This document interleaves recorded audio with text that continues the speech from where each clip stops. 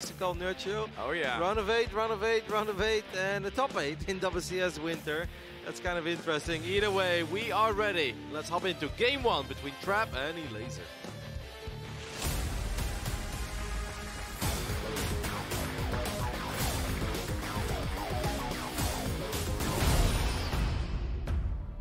And down here in the bottom right-hand side of the map, representing Jin Air Green Wings, the Protoss player in the red.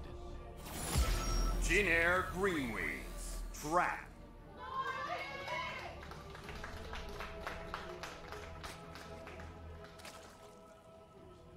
And up here in the top left-hand side in the blue, the Polish player looking to leave a mark. He is Ego Esports, Elazer. Fiery young player. Elazer's got a very interesting history when it comes to the WCS Global Finals, right? Because he made it for the very first time in 2016, made it out of his group immediately, won his quarterfinal match back then against Showtime, and eventually fell in the semifinals. But obviously fantastic, right? Making top 4 at the Global Finals, the biggest payday of his career up to that point. Yep. It was not expected from anybody, right? He was one of the lower seeds coming into that tournament as well. Yep, and didn't really win a tournament yet up to that point. Yeah. 2017, of course, was the year where Elazer was able to win a WCS tournament back then in Spain, Valencia. That was awesome, made it to the Global Finals, and again, he was the one to actually knock out Dark that event, snapping that win streak that Dark had built up against non-Koreans. So he made it into the playoffs again, went up against Special in the quarterfinals, and that was the final round for him back then. But hey, 2 out of 2 is great. Unfortunately, as you guys saw in the pre-game interview as well that we had with Elazer, he missed out on the Global Finals last year, so that's kind of bizarre, going from a semifinals to a quarterfinals to not making it at all. But now he's back. Yeah, absolutely. You know, he's really hungering for those top finishes, and of course, the #1 fan of Trap. Of course, he's there in the audience. GGE Mini himself. He's been touting Trap as the next top Protoss player for several years now, has been at every tournament he's played. And you know what? Trap has been getting better and better. Mr. Consistency this year with his very deep runs. And I think what's really impressive about Trap is even a couple of years ago, when we didn't consider him as good of a player as now, we were already talking about his ability to control those flying Protoss units. His Sky Commander, I think, was the nickname in the Korean scene for him, because his Oracles would just always do a little bit more damage than any other Protoss players. Yeah, I think he stood out once during one of those IEM Katowice's a long time ago. Not the recent ones, and I know he had an epic series against Serral not too long ago. I think that was last year's edition. But there was a Katowice many years ago where it was just unreal, the way that he controlled Oracles. Yeah. I was like, all right, I've actually never seen that before. I mean, his Phoenix play is obviously nothing to scoff at either. And I can appreciate that, Big. I'm a man who can appreciate a good Phoenix play. Well, you know, it's very standard, right? To dive in with the Phoenix and pick up the Queen and try to tank the spore damage. It was Trap who invented that. And in the early months of him doing it, when the Zergs weren't used to it, they weren't used to retargeting the Spore Crawler on the Oracle, and they would lose so many drones. There was like a month or 2 there where Trap would get so far ahead on economy. Now all the Protoss do this. It's a standard maneuver, but you know, he actually pioneered that. Obviously, plenty of storylines to talk about, plenty of history for all of these guys. They've only played against each other once in the entire career, so that's not really that relevant. It's a long time ago as well. Let's talk strategy, Pick. I am expecting a rather aggressive Elazer in this series. Is there a chance that Elazer is going to do some of that Swarmhost Nidus we saw the Korean Zergs bring out in Group A? I think we'll see that in one of the games. I don't think he will do that every game. Yeah. I do believe we'll see that in one of the games. I also believe that he's going to go for a crazy Nidus all-in, just with Lings and Queens. Queen, yeah. Yep. In one of these games. So far, this seems to be rather standard. He's playing in a very macro-oriented manner. But we also know, Elazer, that if he does fall behind after a macro game, he likes to spice things up a little bit in Game 2 and Game 3. Oh yeah, we saw a very one-sided series against Petit Drogo at the most recent WCS circuit tournament where Elazer came in with some very well-prepared cheeses and caught him out. You know, I love that there's been a Spore put at every base so early. Normally Zergs try to skip on that, but respecting the Oracles of Trap is Elazer. and he's already up to, I think, 5 or 6 queens. That's a really just huge amount of respect shown for his opponent. The Adepts are going to join up and look to pressure here. Yeah, I wouldn't commit to that shade, and Trap agrees with me. Obviously, you don't really want to shade on top of queens ever, and if you do want to shade into a base that is protected, at least make sure that you can tuck those Adepts between the mineral patches, because then even if there are a couple of links and queens in position, they should still be able to get at least a drone or 2.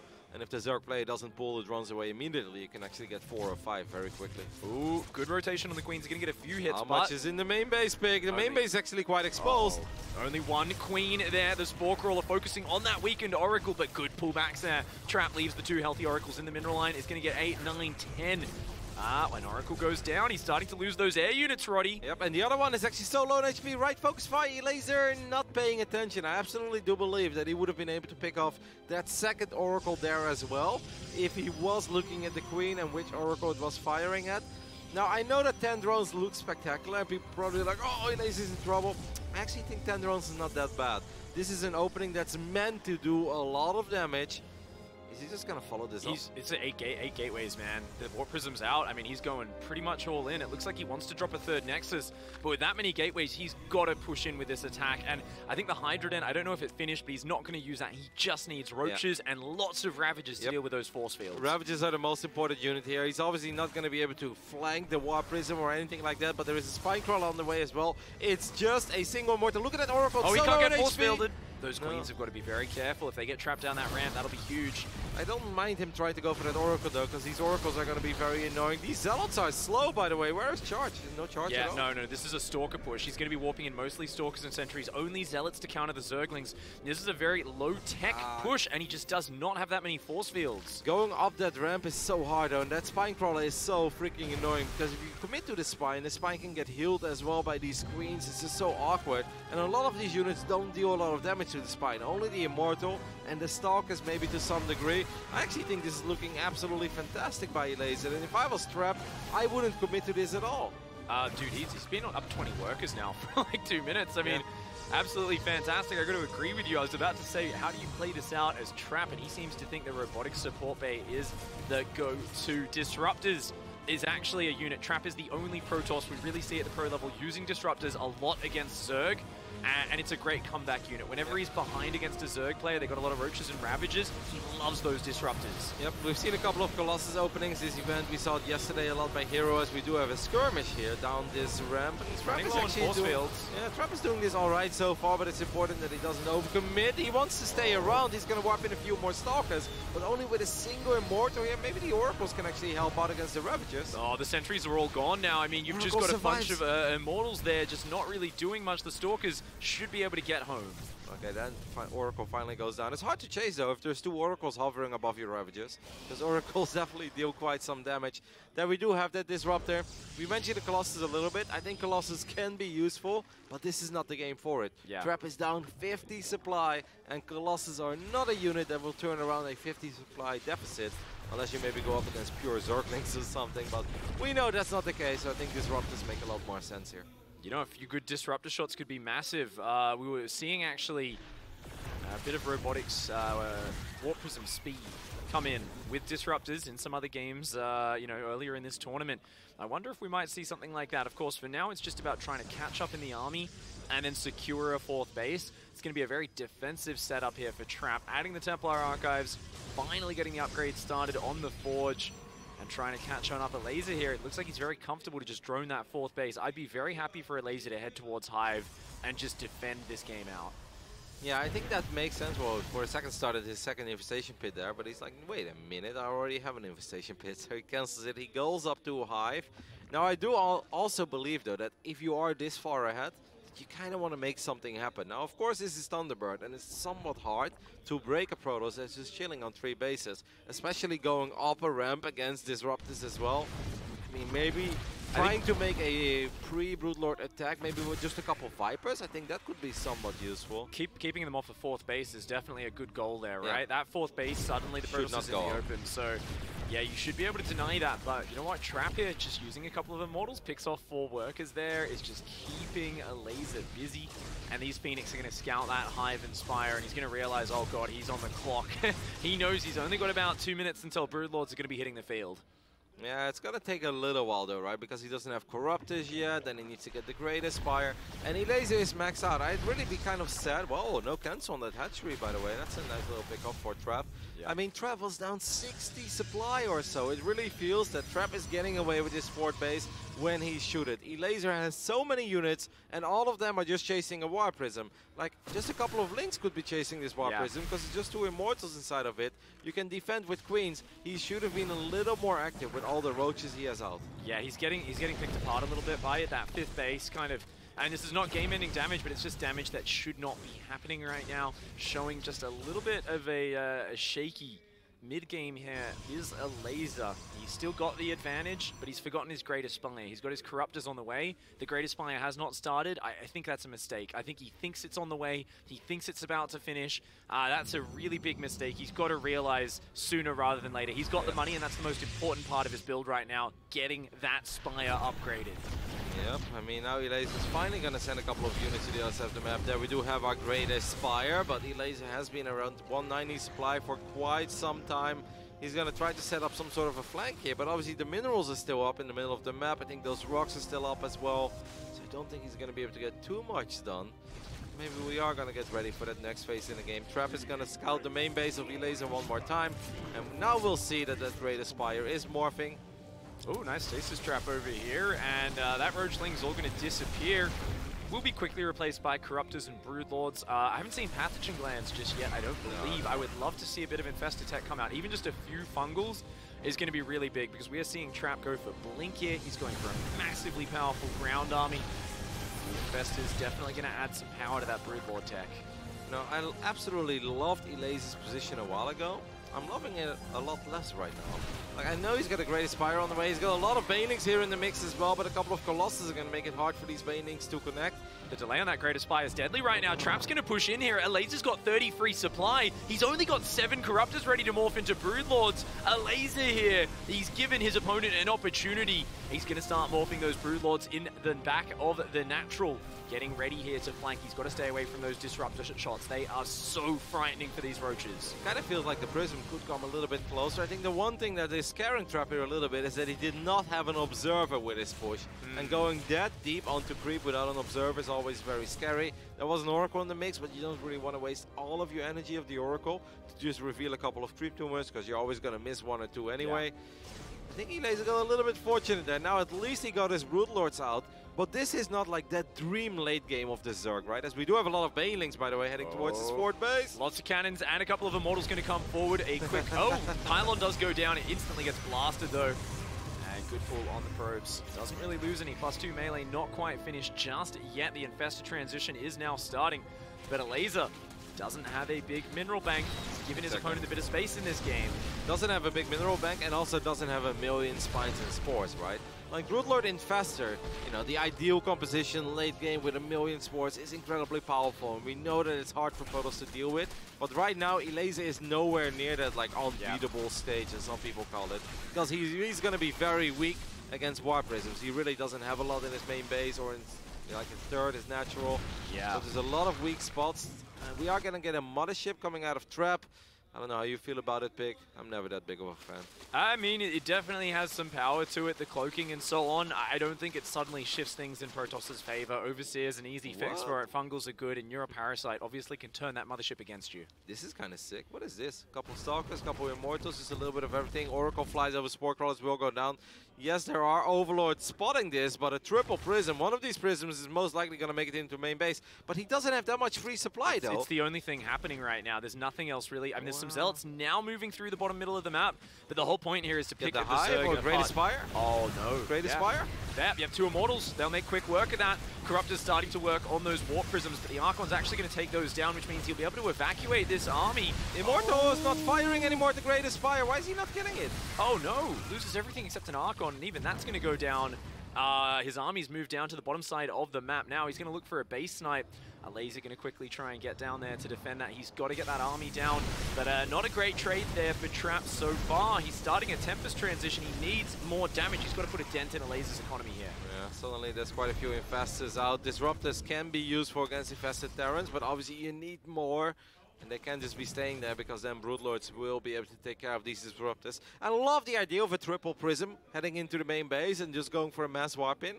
Or at least do something else, like you said, right? Like that army, I feel like if it would have hit at the same time as those Prisms in the main base, there's a good chance that that Protoss army picks off the 5th base. Now, of course, in Trappist's defense, he is kind of transitioning, so he's freeing up a little bit of supply as well. I am just not that big of a believer in the Tempest. No, the Tempest it's a good unit in terms of picking away from range. The problem is it's very low impact. It does a small amount of damage, needs a long duration of time. Often what we see is it's getting damage for free, looks good, that's nice, you're picking away, you've done a little bit of damage, and then they all get neuroparasited and they all just fall out of the sky instantly. They're so fragile as a unit, and especially when you go Mass Tempest, which seems to be a very popular style at the moment. That's a style I'm going your side as well, Roddy. We both completely agree that we don't really like it. Now, it's still mostly a ground army at this point. It's not Mass Tempest just yet. And there is a Blink Stalker attack on the north side. I love this. Yeah, I really love this because now this is going to make it a lot harder for Elazer to spice things up. Trap doesn't really have to commit to this too much, I'd say. One Disruptor is going to take care of 2 of those Queens. The Stalkers are going to get cleaned up eventually. Like, imagine if there's a Prism in the main base as well during all of this, right? Like, that'd be really sick. Elaser's going very high on Infestors right now. I do like that he's expanding his creep spread. I think if you're going to play this mega high drone style, lots of Infestors, Broodlords, Corruptors, it's very nice. The one thing you're giving up is there's no supply for Elazer that's kept for backstabs and counterattacks. So Trap side of the map is basically untouched. We're not seeing those squad of 30, 40 Zerglings running around sniping down next side, something which players like Raynor and Serral were constantly doing at this stage of the game. Because of that, it's going to be Elazer just trying to grind him down in the frontal engagements. Yeah, to Elazer's defense, I guess the first 3 bases are always going to be kind of hard to attack right on this map. Thunderbird's so easy to defend, but yeah, 4th base, 5th base would have absolutely been cool to maybe see some more Baneling pressure. If I was Trap, I'd be a little bit careful here, because this is one of these armies where I feel like if one Tempest falls, all of them fall, like you exactly just said before. I don't really like where he's at right now. Like, yeah, he's getting a couple shots up, might be able to get his first Broodlord. Yes, he does, and that's obviously nice and stuff. But this is still an incredibly fragile army that really cannot stand and fight with the Zerg army. The one way this could suddenly work out very well for Trap would be if those Broodlords get a bit too exposed and he can pick off 5 or 6 of them, you've suddenly only got about 3 Broodlords. You don't have any real ground army here as Elazer. You can see even these Ravagers and Lings struggling with these Charge Zealots. Those Spine Crawlers aren't ready just yet. Yep, and we've got +3. Neuroparasite does land on 3 Colossi though. Maybe that's not the end of the world. It's going to free up a lot of supply. Trap does have money. Zealots are going to be annoying, but obviously these Lings are very well upgraded too. Don't forget that. +3 is done for the Zerglings. They should have Adrenal at this point as well, I would imagine, which means they just do so much damage, right? We haven't seen Carapace upgrades queued up just yet. That's another thing I'd love to see for Elazer, just to add more depth to this army. Meanwhile, Trap doing a very good job with his upgrades. He's on +2 Flyer attack and +1 Plasma Shields. He's going to need to continue those in this game. Fungo will connect with a couple of these Immortals. Broodlords will get a... Disruptor flank! Oh, that would be sick! Connects with a couple of Infestors. I mean, it was 4. Something, right? That's not bad. Not bad. It does lose, you know, some of those important units, but... Elazer is really not that rich, by the way. Very good Revelation steal there. That's a really nice move. Yeah, as you said, Elazer's bank, I mean, the thing is, because he was so high on the Roaches and Banelings earlier, he didn't build the early bank. And now, as he builds his drone count, he's constantly putting it into static defense, right? Because of this, Elazer does not have as much money as Trap. It's all going to be about, like, efficiency in the engagements. Elazer can't afford to just take a few kind of bad engagements where he rolls 20 Banelings in and they all get killed. He's got to be efficient until his bank stabilizes at least a few thousand minerals. I love how Trav just wiped in 6 Dark Templars, actually, and wiped all of those into Archons. Yeah, the High Templars. Being gas efficient. He's already thinking 20 minutes ahead of this game. It's like, eventually, I'm going to have a lot of minerals and no gas. So this is how we're going to do it from now on. I love, by the way, how he didn't mine out his main base. I don't know if that's on purpose or not, but what is that, like a little safety Federal Reserve or something? Like it's blocked by a fleet beacon, a Dark Shrine, and the gateway in the middle of the mineral line. But he left quite a few resources in his main. Oh, these Stalkers going to get shut down finally. Chain Fungal, and you can see Zerglings, when they're allowed to stand and fight, they do not care about Stalkers. These Lings are sick. Trap now moving into carriers, so he's going to go into the kind of raw combat unit of the late game Protoss arsenal. The carrier, pretty good against just about everything, but not really a specialist like these other units. I must say, I do think there is a lot of potential in the carry here, because if you look at the attack upgrades, +3 is almost done, while these Corruptors will only have +1. If you get a couple of Infestors, and this is already very nice, Trap is getting more than just a couple of Infestors, land some good Storms as well, 12 more Infestors on the way, but I think the combination of well-upgraded carriers and the rest of Trap's army, and of course the ability to reinforce a battle as well with all the gateways he has, I'm starting to feel this for Trap. I really am. Like, I know that normally people look at this stage in the game, they're like, oh, this is easy for Elazer. Zerg never loses this. With the upgrades, +3 is done for the carriers. I'm really starting to believe here for Trap. Yeah, we are seeing the double Spire upgrades slowly that will be catching up. I'm loving the Ling counters now. Elazer being so active with this, and this is starting to put some hurt on Trap. Remember, Trap's bank is all disappearing as he turns it into carriers. And he also can't really afford a big bad battle. If one player loses their army here, it will not be replaced easily. How many Infestors do you think we're at right now? I think we're at about 25? Yeah, about 25. He's been adding so many Infestors here. You can tell Elazer, he's still got 5 in production. He's like a 25 to 30 Infestor player. Infestor Terran's not quite as powerful as they once were, but still definitely packing a good punch. All right, Neuro Parasite does land a lot of Infested Terrans. I love how he's spreading them out, by the way. That's very well done. So it's not going to be easy for 1 or 2 Storms to take care of all of these Infested Terrans. I think sometimes you just want to disengage as the Protoss, though, right? Like, yes, this looks intimidating, but Infestors do run out of energy. Look at the Disruptors on the right top side. 1 or 2 Purification Novas can take care of it. At first it looked like there was an ambush, then it looked like it was more of an F2. After a little bit there, they kind of waddled into their 34 Infestors, that is a lot of Infestors. I gotta say, one big problem here for Trap is that he only has a single Disruptor. Like, a single Disruptor is obviously not gonna do much. Maybe some Storms will land. No, he's gonna go for the feedbacks instead. Doesn't one-shot the Infestors anymore, does knock the energy off a handful of them, but there's a lot more where that came from. Bungles on the Interceptors going down. The Interceptor's getting slowed down and blasted. Disruptor! Oh, well, that's a decent hit, right? Carrier coming in from the other side as well. Argos on the top side. Neuro Parasite does land. I mean, this is just a super hectic battle. Yeah, I mean, we've got units coming in from all sides for Trap. Trap's now moved his main army down. He's going to start pushing into the economy of Elazer. Elazer has a very immobile force. He's going to try to get back to this base. He's going to have to drop a lot of Infested Terrans, but that Infestor energy is actually getting a little bit lower right now. Those Lynx could have actually ran into the main base, and that would have been very problematic, but instead they're just going to destroy the entire wall, and I guess that works out as well. Cancel some upgrades there on the Cybercore, not bad. And we've seen Trap's economy take a hit here. He's down on the minerals. Got Archon Stalker coming in on the north side. There's no mobile units to deal with it. Trap here, I mean, he's actually going to start utilizing the mobility. I kind of love this move. Yep, and he still has that massive army, that high-tech army in the left bottom side of the map as well. He's adding more Disruptors, and I really think that's what he needs right now. If Trap wants to win this game, take care of all of those Infestors, I don't think he can ever take a game-deciding fight with 1 or 2 Disruptors. Yep. I think he's going to need 5 to 6. I think that's a very sweet amount. I mean, at the same time, these units getting grabbed by Fungal Neural. We've also got a Ling counter-attack that's hitting the third base of Trap. Might even get the Nexus there. Looks like it has been cleaned up. DTs. Good defensive unit there. We're going to need to see Elazer starting to bring Overseers with his Zergling counterattacks if he wants to be able to handle those DT walls. Elazer just pretty much burned his entire bank, by the way. Good job by Elazer saving all of those drones. Very well done. I mean, obviously, there's so many things happening that it's hard for Trap to take care of everything. We have 15 additional Corruptors, so those Corruptors are going to be very important, because if Elazer loses those, he simply doesn't have the income right now to replace those. I actually disagree with Elazer taking this northern base. I think right now he's the less mobile player, but he should be able to win a front-on fight. I'd love to see him move all these Spore Crawlers up to the high ground and take the rich base right in front of Trap's expansion. I think that way you can deny one of Trap's bases and secure this. I think trying to defend the very bottom and the very top, guess what? Trap's the more mobile player here.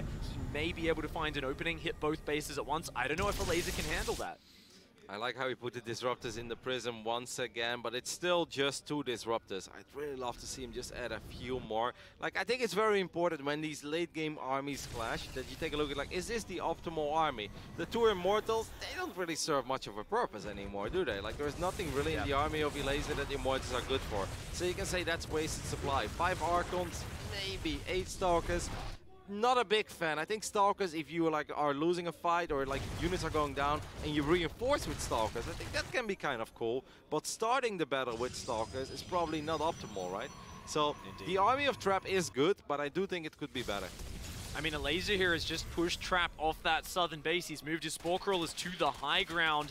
Ling's hitting the top right at the same time. Elazer is just shutting down Trap's economy. Trap is starting to run dry. He's going to answer in kind. Archon's running in. He's going to rotate to this north side of the map.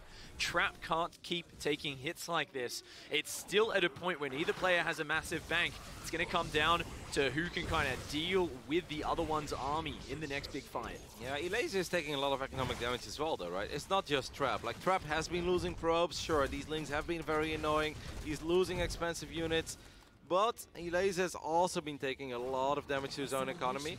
He's stealing units right now. I must say, Elazer is actually playing very strong in the last minute and a half or so. And Trap is making more and more Stalkers. 4 Disruptors are flanking in Warp Prisms on the southern side of the map. They're going to look to come in and flank these Infestors. This is a really cool move. Can he pull it off? It's just south of our camera. He's unloading the Disruptors. Are they going to land? No! Elazer with a quick pullback. Only a few Infestors get clipped. Good reaction by Elazer. Yeah, but feedbacks are landing as well. Elazer getting now perhaps a little ahead of himself. Big storms landing on all of these Corruptors. Can the carriers, can the storms take care of it?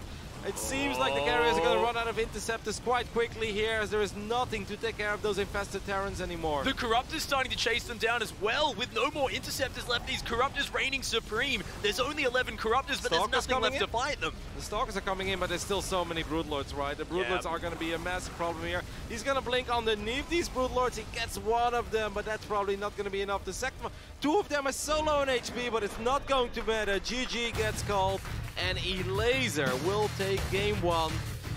I gotta say though, he made it a little harder on himself, Vic, than I feel like it ever should have been. Because it's important to think back of how this game started, right?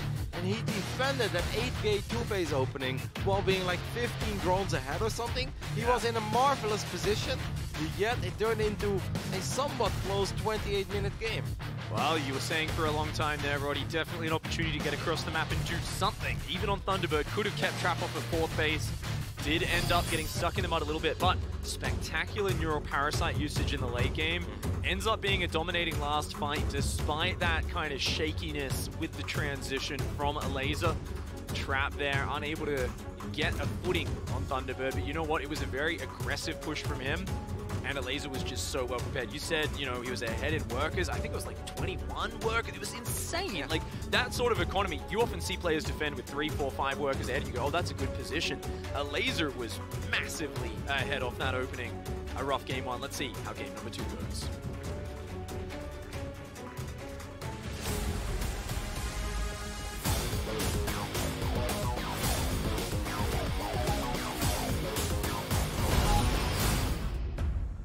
Up here in the top right-hand side of World of Sleepers, the red Protoss player, the number 2 WCS Korea seed. He is Jin Air Greenwings, Trap.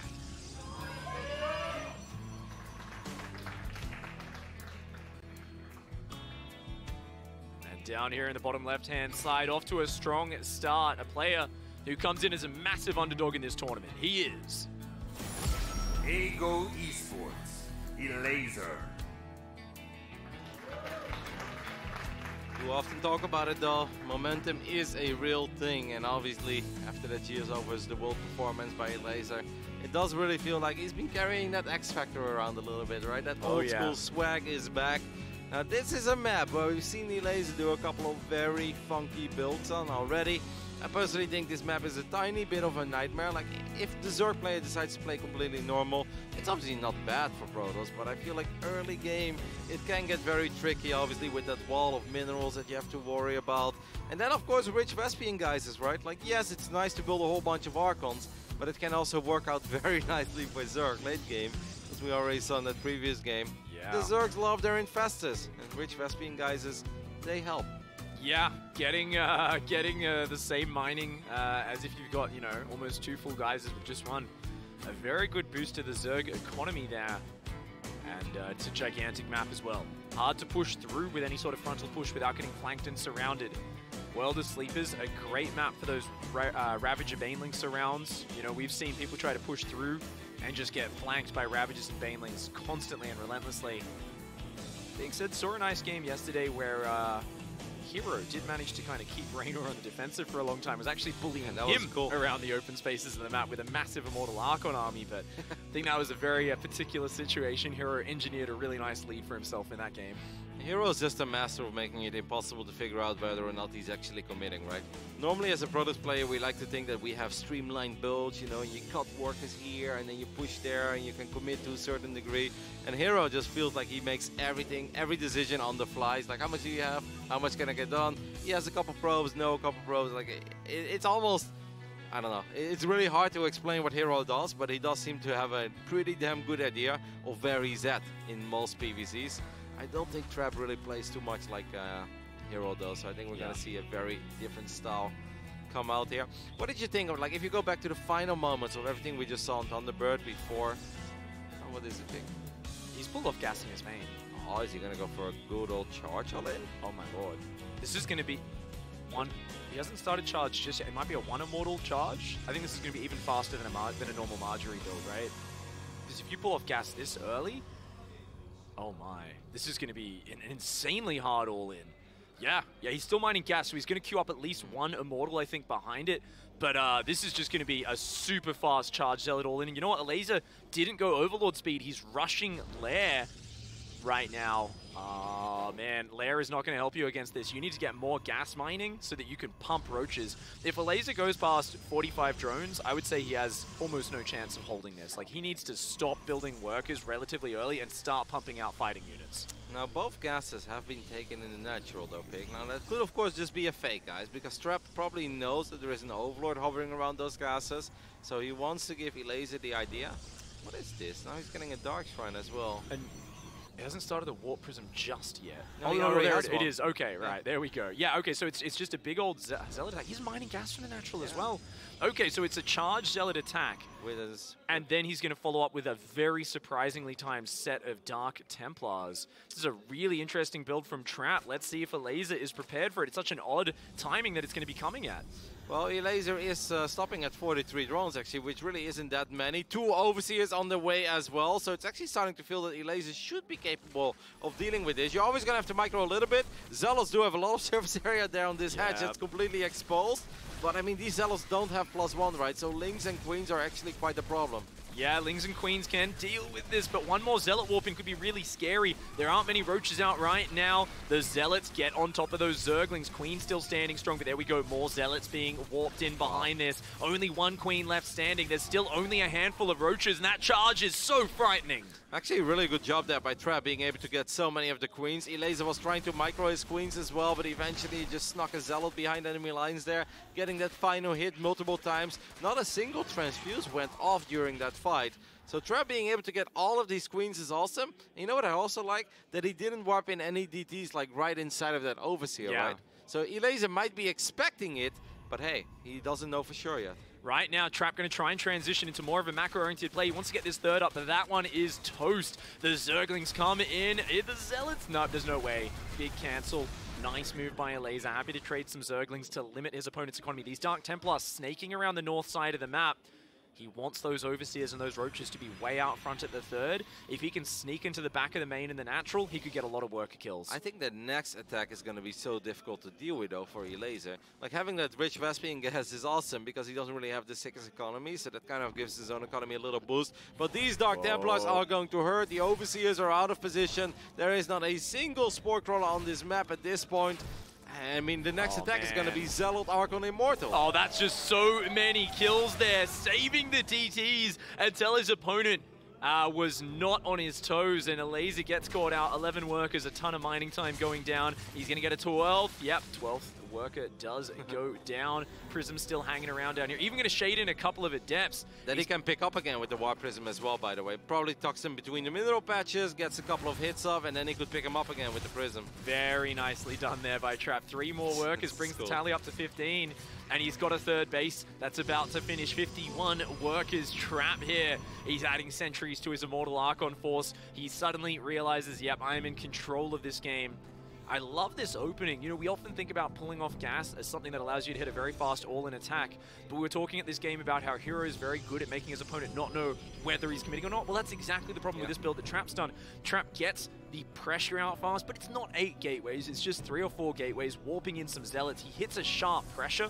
Behind it, third Nexus, Immortals. He's adding the upgrades, warping in the sentries. So it's a very sharp pressure into the macro play. He's got another curveball behind it with a surprise Dark Templar timing. This is a very hard build to just kind of be ready for as a Zerg. You don't see this combination of timings. This is the kind of stuff we want to see at the global finals, right? People coming up with new little weird things. And of course, we've seen all of these units work together before. It's not like we see units we've never seen before. It's just the way that Trap is doing all of this is really cool. It's hard for us to figure out what he's doing. Imagine how difficult it is for Elazer to figure out what he's actually going up against.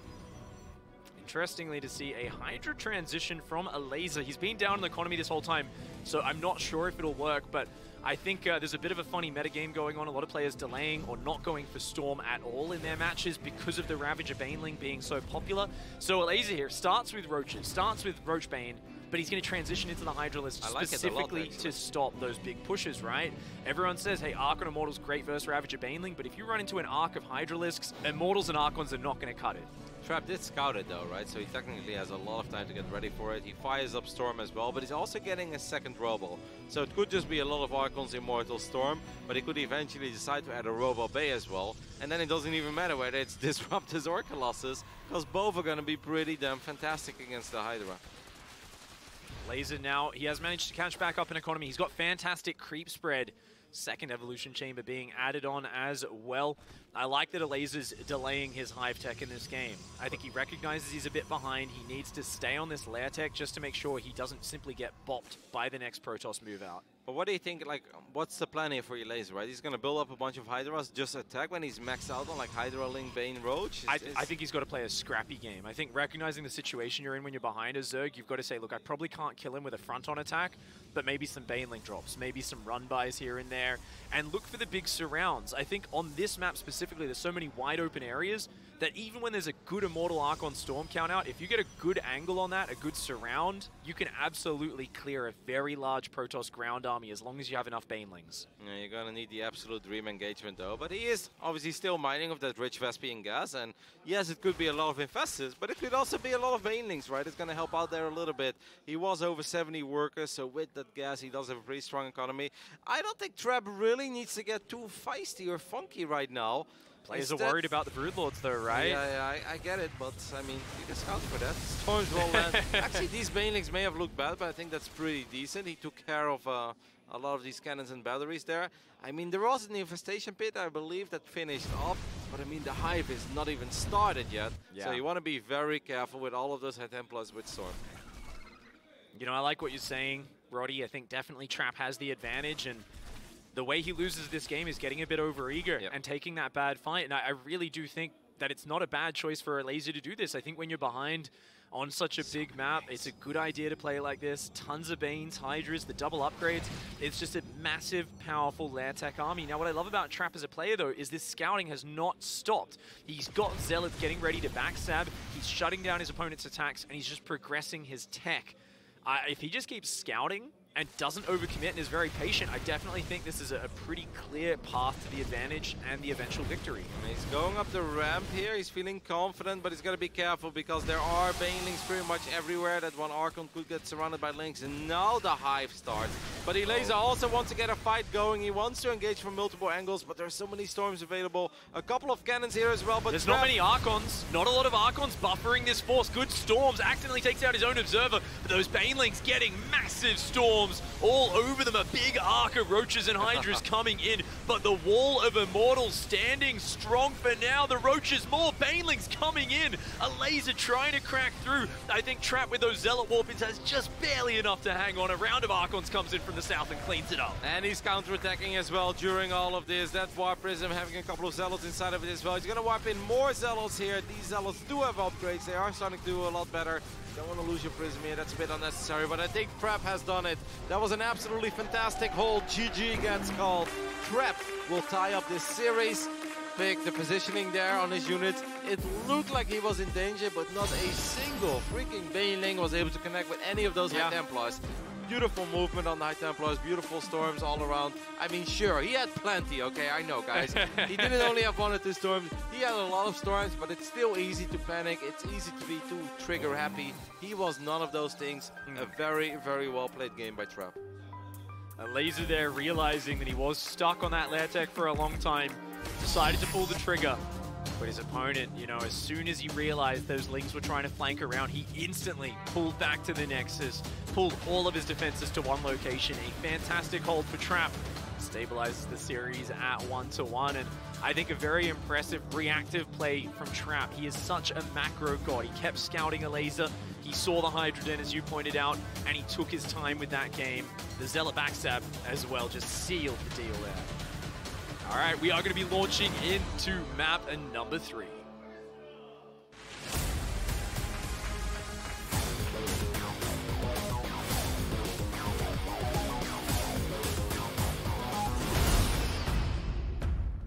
And looking for that spot in the top 8, up here in the top left-hand side, representing Jin Air Green Wings, he is Jin Air Green Wings, Trap. I think a lot of nerds at home were taking notes during that previous game. Does that look like a fun build to play, Pig? Oh yeah, just dominating play there. And this man down here did well fighting from behind. Let's see if he can bring it back in the bottom right. Ego Esports, Elazer. Once again, Elazer has never been to the global finals without making it out of his group. Let's see if he can go 3-4-3. Unfortunately for Special, Special was not able to do that on Monday after making it into the playoffs 2 years in a row as well. Elazer, of course, missed out on the global finals last year, but he's back. You know what's funny as well, and I almost forgot about it while I was like going over some of the results of the past, is that Neep did make it into the playoffs of his first global finals appearance in like 2016, I believe it was. He was in a group with like Patience and True, and he did advance back then. But then he got bought by Dark. I do remember that game on New Gettysburg, but I kind of forgot that was actually in the playoffs. And of course, 2017, he had the epic game against Rogue. And the Fist of Neeb. Yep, the Fist of Neeb. 199 army supply, I believe it was, right? And 1 proby. one probe. It was absolutely insane. No one has ever witnessed a true Protoss army that powerful before. And incredible performances from him. You know, last game, obviously, I think the hold in the end was awesome by Trap. But I like what you said in the middle of that game. At one point where it's like, Elazer did have Overlord speed. He didn't open up with it, but he did get it eventually. I would have loved to see some Baneling traps. Like, I think Baneling run-bys are absolutely fantastic in even games or where Protoss is a bit behind. But since Trap wasn't behind, but Trap was actually a bit ahead, it was a lot easier, right? Because he had plenty of money to spend on batteries, on cannons, and these run-bys were simply not successful, while a couple of Overlord drops, like queuing up 2 at a time, only one of them had to be successful, and you can get 12 to 14 probes immediately. So I think that was a minor missed opportunity by Elazer. Yeah, World of Sleepers as well was a, you know, it was a great map, I think, to maybe split the army in half, hit the north and the south at the same time. Just dig for mistakes from your opponent while you get that backstab going on. But I think here on Acropolis, very different map. If we get to that stage, I think Elazer is going to be looking to get a much faster hive. It's harder to pull your opponent apart with those run-bys, with those counterattacks here. You're going to be much more focused on getting up to that Broodlord tech, establishing your 4 and 5 base. But that's far down the road. For now, Stargate opening for Trap, similar to game number 1, starting with a Phoenix. And that was very well defended by Elazer in the first map.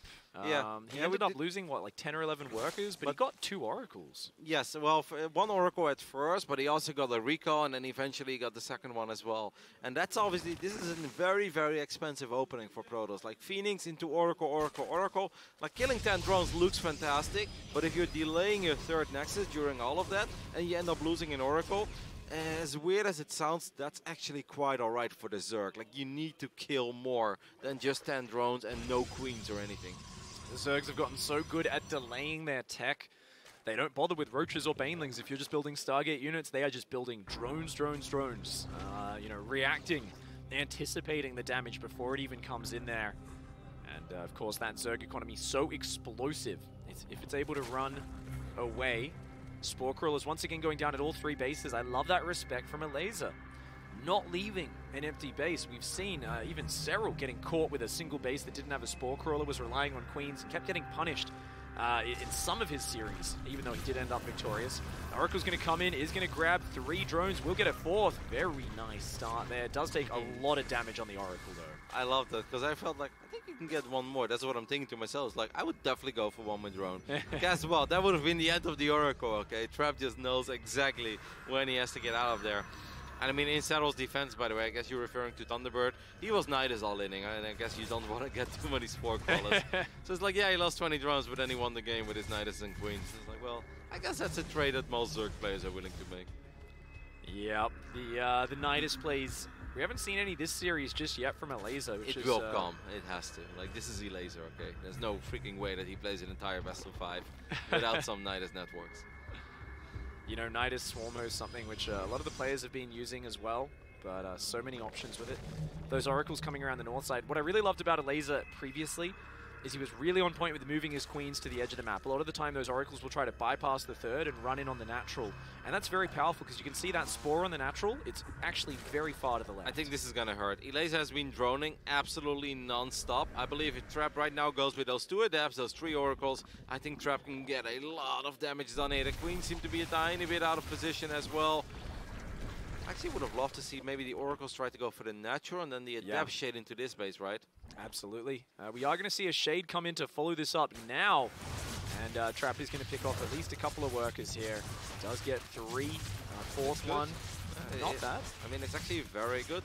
He's even in the marks at this point. 55 against 55. All 3 Oracles are still alive. Oracles will activate Pulsar Beam. One Oracle takes a lot of damage, but Trap saves it again. Nice. He's so freaking good, and he wants more. This guy's so good with Oracles. It's actually absolutely unreal.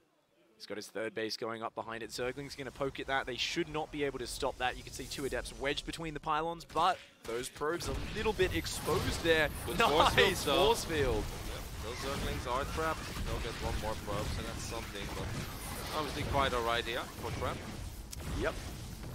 Trap. Trap just keeps on trapping, isn't he? Oh my god. I wouldn't mind seeing some stasis traps on this map as well, actually. Big stuff. I mean, he does have 3 Oracles, right? So we're going to get a Baneling Nest and a Hydra, then at the same time, Elazer will fire up 13 more drones. There's a good chance that we're going to not see him rush into Hive this game, right? He's losing more drones. So these Oracles have been absolutely ridiculous. The Queens have been out of position. Man. 1 Oracle might finally go down here. Yes, 1 Oracle finally goes down. The second one could go down as well. Is he paying attention? Maybe it's out of range, actually. Oh, he actually targeted it there. Got 1 hit on it, couldn't quite finish it. You know, 10 workers again, though. This is really keeping Elazer's economy from exploding to where he wants it to be. Oh, I think he's going to move out. I think he's going to try to cancel the 4th base of Elazer. Like, if Elazer would have taken the right top, that would have never happened, right? This move out would have not have happened. But Trap, seeing that Elazer is taking the base in the middle, even though he's got Storm on the way, even though he's got upgrades on the way and he's got a strong economy, I think he wants to do something about it. Elazer's even taking a 5th during all of this, by the way. Yeah, he's already building Hydra Tech. I mean, if you're taking a 5th, losing the 4th is not all that bad. He's got a squad of Roaches. Hydras are on the way. Muscular Augment's about halfway finished. Those Roaches definitely give you a little bit of pause. But I'm worried here, man. Like, yes, there are 3 Ravagers, but there's quite a few force fields available as well. The Archons are going to show up eventually. And I mean, you can say, like, losing the 4th is not that bad if you have a 5th. But the 5th is even further away. Oh, nice force fields, traps a Hydra. The other Roaches wriggle out, though. Good maneuvering. Yeah, he's got to give it up. You can't afford, because if you lose your army, things get really bad here as Elazer. Does Trap know yet about the 5th? I don't think so. He's just retreating, but he'll find it, and that's a free cancel there. Elazer just canceled it before even trying. I mean, this is bad, right? With this style that Elazer is playing, what did he got there? Was that an Oracle? I guess it was an Oracle. Something exploded. Yep. Or Observer, maybe, actually. I think an Observer got picked up there. But I mean, this is bad, right? With this style that Elazer is playing and the amount of units that Elazer is working with, he doesn't want to be a 3-base Zerg at all. He wants to be a 4 or indeed a 5-base Zerg. I mean, he's going to try to counterattack and do something about this 4th base of Trap, but I'm not really believing in this counterattack, Vic. Well, right now he's acting like he's got a scary army and Trap is respecting it. But Trap's army is just better than his. Yep. Like, if they end up clashing, Force Fields are going to split that army in half. The Immortals and Archons are going to destroy the Roaches in a matter of seconds. The Hydras don't even have the range upgrade just yet. Double Evo now starts up at almost 9 minutes for Elazer. He is simply behind in every regard in this game. It feels like things are not really connecting anymore for Elazer's build, right? With like all of these drones going down and the hatcheries being cancelled. He's right now sitting on 1200 gas. not really a proper way to spend it. The Infestation Pit is about to finish up, but this is also not really the army where Infestors are the dream, right? Like, Infestors don't really go that well together with Roaches and Hydras because they'll get blocked. I mean, all of these units will just get in each other's way. They'll clump up nicely for Storm. Yes. That's about it. Yeah, or Disruptors, right? Ooh, this is a good catch. Yeah, little freebie there. Double Oracle. That shuts down a lot of Trap's map vision. Trap already going up to Fleet Beacon. I mean, it's nice to set up for the late game, but I think Trap's going to have some windows to do some damage well before then. Yep, and he absolutely should, right, as well, since this game has been going so freaking well for him. Losing those Oracles does sting, because tagging the army is so nice, especially if you have to get on creep. But if you take a look at the minimap, this is not one of those scenarios where we're like, wow, the creep is out of control, right? Like, the creep is, I don't want to say non-existent, but I think Trap has been doing a very good job in containing it, and that's super important, especially when you go up against unit compositions like the one that Elazer has in this game. I really like the fact that Elazer's army on the north does get caught. He's got to pull that back. He cannot engage on that north side. Elazer just loses all of his Hydras on the top side. We didn't catch that on camera, but he was meant to run away, and I think he miscontrolled that while focusing on the southern fight. The whole point here is Elazer's trying to keep Trap at home. He doesn't want Trap to be able to push across the map, but look at that. Trap just sends 2 Zealots into the mineral line, shuts down the army on the north. Elazer needs to be handling these skirmishes better. If he doesn't, Trap is going to be knocking on his door with a gigantic army. I must say this is good by Elazer, keeping a couple of Hydras in the main base, shutting down the Prism is very nice, but yeah, Trap is getting a Mothership, and that's cool and all. Like, Motherships are good against what Elazer currently has, but it also takes a very long time to build it, right? And I'd be sad to see Trap not do anything for the next minute and a half in this game, because I feel like he's got the better army. He really has the better army, has the superior upgrades by far. It's 2-0 against nothing. He's got Storm. Trap needs to go, and it seems like he wants to go. I mean, it's mostly Hydras, Roaches, and Ravagers. That's not a good army for Elazer. Yeah, he's maxed out almost, but none of that is in Banelings. He's got, what, 20 Banelings there? That's not enough. You need a lot more. A Ling Drop does try to respond, but that is not enough Banelings for Elazer. On 3 Banelings are going to try to connect with the High Templars, but Trap with his wall of Immortals keeps all of the High Templars safe, drops a couple of Storms, gets the 5th base during all of this, and I think he's making all the correct calls at this point, Pig. You don't want to give Elazer the time to just get up to Brood Lords. This seems like a decent engagement at first for the Lynx, but Trap simply has way too many units. Yeah, the Zealots get in the mineral line at the same time. Banelings are going to find those Zealots and get some good hits, but Elazer just has nothing to work with. A handful of Ravagers and Hydra is not going to be able to stand up to that army. I mean, his army was just blanketed by Storm. The Immortals were unable to be focused down. There's even Stalkers taking out a lonely, sad Corruptor that was trying to get the Prism. Trap gonna crush game at number 3, taking the 2-1 lead. That Oracle play is something else. It really is. That's what won him the game. Yeah. These Oracles, they stayed alive forever. They got so many drones, they got Queens, they got everything you could potentially dream of as a Protoss. And because they did so much damage, it made it so easy for Trap to get a cancel on the 4th base, and with that a cancel on the 5th base as well. And with the units that Elazer was building, as a 3-base Zerg, you will never get anything done against a Protoss as good as Trap. A night and day difference there from the first map. The Korean Protoss starting to assert himself. I can't wait to see where the rest of the series goes. Guys, we'll be back after a very short break.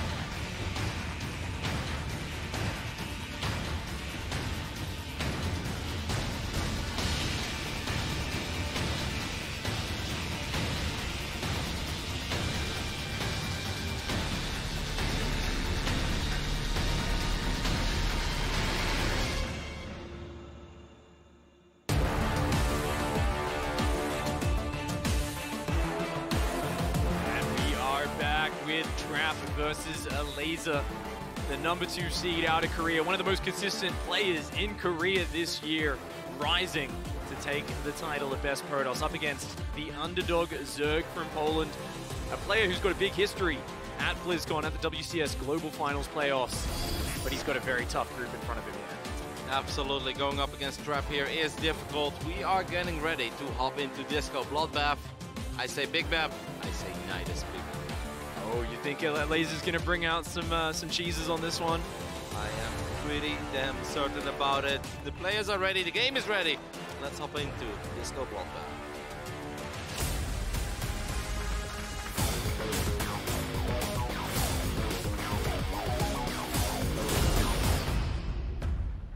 Down here in the bottom right-hand side of Disco Bloodbath, in the red, the Protoss player he is. Jin Air Greenwings, Trap. Showing us some absolutely impeccable Oracle control. Best in the business, if you ask me. Absolutely. And a player who had a great defense against it in the first map. Let's see if he can do it again. Up here in the top left, in the blue, he is. Ego Esports, Elazer. Now, a lot of the maps are big in this current map pool of StarCraft 2, but I'd say this is the biggest of them all, right? Like, this map just feels absolutely, it feels like Big Ape. Like, this is massive, okay? Oh, we're getting a Forge over here. All right, Trap is going to be the one to spice things up. Now, I often... so good, man. It's this variety that makes him so scary. Elazer in general is pretty good against weird stuff. That gas was like 106, 107, so there's a good chance that he just wanted to open up with Overlord speed, but that is going to help a little bit. Just having gas a few seconds quicker, right? Eat, sleep, trap, repeat. I can get behind it. That Overlord is keeping a close eye on it. Now, Elazer has obviously gone up against this kind of stuff many, many times in the past. Just pulls one drone. He's not going to try and fight this. Because he knows that once the probe is there, the first pylon is up, it's too late. Unless Trap messes up. In this position, at this level, yeah, there's no way. So, I mean, just keeping a drone down there, potentially, to make sure those pylons, you know, finish. But no, instant cancel. He's going to go and take the third base. No second gas being taken. Will we see a spine crawler? Not sure. No second gas, no spine. I mean, you say that right, but I remember a couple of cannon rushes at the Global Finals last year that didn't really work out that well. Yeah, I mean, we've seen a lot of the best Protoss players in the world in StarCraft 2 have a history of some of the worst cannon rushes we've ever seen. It is amazing, right? How that's possible. Oh, like, it's incredible. Like, you know, you go to Printf's Twitter feed right after we watch some of those cannon rushes, and he's like, "How are they doing it so wrong?" And the funny thing is that they are right. Like, those cannon rushes that do it for a living every single day, they are right. Their cannon rushes are actually better than the cannon rushes of the best players in the world. Now, of course, as soon as we have more than 3 units, these guys will outshine the cannon rushes again. But when it comes to the initial side, I must say Trap did this in a pretty optimal manner though, right? Like, single cannon, single pylon, cancel the pylons that he didn't need. This was not a Showtime or stats, build 4 pylons and 4 cannons to get the cancel. You know, he's really done a minimalistic, immediately gone into the expansion. He's just disrupted Elazer's build, and Elazer's still committing to a few roaches here, which I find interesting. It makes me think he wants to do a cheesy attack across the map, maybe, but... This map is so freaking big, though, that, like, what are a couple of Ravagers going to accomplish? Yeah, I mean, maybe he's just worried about a Robo getting built here, so he's just getting these Ravagers as insurance. He can also scare Trap, potentially. Trap's going to look, but he'll see more drones coming down, and even though he sees some Ravagers, I think Trap, with such a fast Stargate, like, I don't think this worries him at all. I would still get a battery. I think getting a battery here doesn't really hurt you. You could say it's not necessary, because he can always open up Oracle, and Oracles are fantastic against Ravagers. But I guess as long as he has these Adepts on the other side of the map, but if you don't see any drones here, you know that the natural is quite late as well. Yep. I guess he doesn't need it, right? Like, these guys, they just don't want to spend any minerals they don't need to spend. Yeah, I mean, these Adepts are confirming, right? Yeah. He knows the Ravagers are still chasing them. If those Ravagers weren't chasing them, I'm sure he'd be putting shield batteries down, might be completing his wall off, but he hasn't really seen anything just yet. Does get one drone, wedges the Adept in the minerals. Gets 2 drones. a second.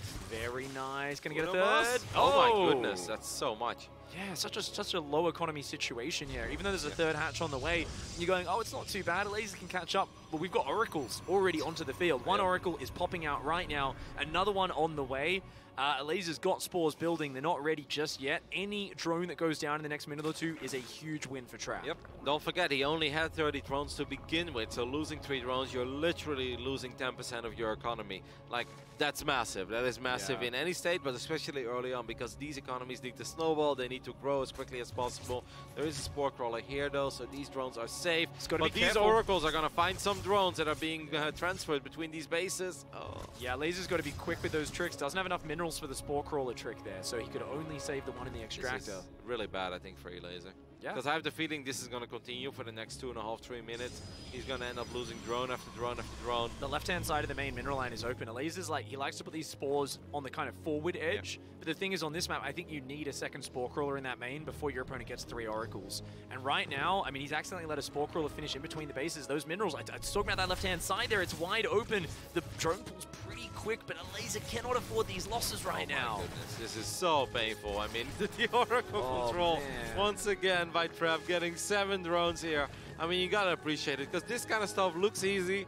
And then people always ask me, it's like, why don't you build oracles? I'm like, because it's hard, okay? My oracles, I feel like oracles have always been kind of weird units, right? Because they glide a little bit, they slide. Unlike almost every other unit in Starcraft 2, that feels so accurate when they stop. These units, they keep on moving a little bit. There is an art form. I mean, you have to keep them moving even when you're target firing, because if they ever stop, they accelerate really slowly from a standstill. So you kind of have to keep them moving quickly. If you ever let them freeze up, you just can't get them moving properly again. So there's a real art form. Players like Trap have perfected it over thousands and thousands of games, just getting so good at that oracle control. And another 4 workers. I mean, Elazer's doing a great job of never getting supply blocked until this exact moment as I say that. Good job, Pig.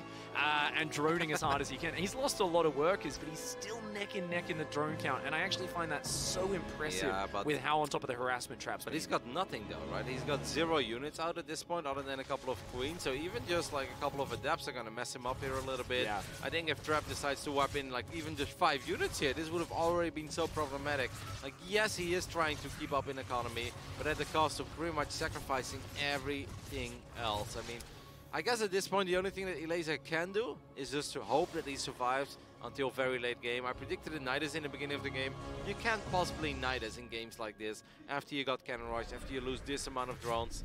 Yep. Queen in the open as well, gets taken down. 1 spore, not a good amount of defense for this mineral line. Trap happy to lose an oracle there, because you know what, 16, 17, 18 workers. Loses 2 oracles, but well worth it. Elazer's economy down in the dumps. Trap all over him with his sky harassment. I do feel that if you start losing your oracles, you want to follow it up with some real aggression though, right? Because like otherwise, all the hard work you've done is, no, I don't want to say for nothing, but then you give your opponent all the time to just bounce back and recover. Like at 60 drones, if Trap just moves out now, even if Elazer is forced to make 1,000,000 roaches, that's really going to hurt him. He's still at 3 base Zerg. I like the fact that Trap is moving out. I honestly think he can start committing as well, because he's got a couple sentries in the mix. He's got 3 immortals. And what does Elazer truly have to work with right now?